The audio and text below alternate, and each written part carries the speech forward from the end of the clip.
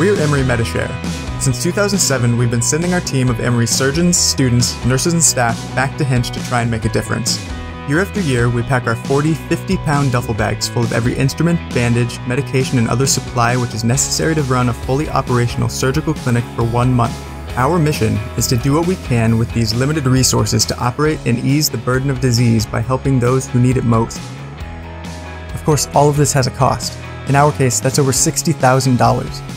The trip is funded almost exclusively by small private donations, and we need help.